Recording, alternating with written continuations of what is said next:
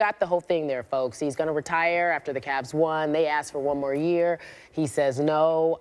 Okay, well, no, yeah. So what are you doing? I'm going to play 2 more years with the Cleveland. Prior to going into the season, you were you determined that this was it for you, or you wanted to see how you felt? Well, I wanted to see how I felt, and I literally gave everything I had. Well, imagine a conversation with LeBron's like, man, you got to come back.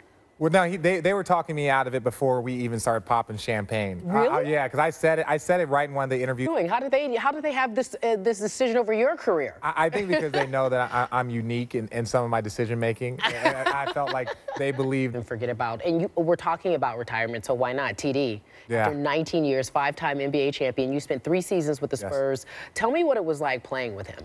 He's just all time. He's everything that you would expect.